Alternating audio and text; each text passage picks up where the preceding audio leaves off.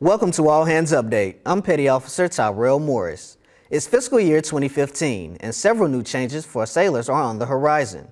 Some major policies and changes affected include uniform changes, deployment pay, tuition assistance, and re-enlistment bonuses.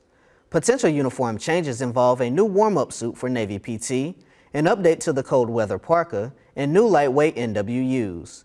Starting in FY-15, deployed sailors could also see an increase in their paychecks with new C-pay policies. Tuition assistance will allow 39,000 first-term and first-tour sailors to apply with their commanding officer's approval. Navy officials are also offering increased incentives for re-enlistments to keep well-trained sailors in the fleet. Check out Navy.mil for updates and future changes.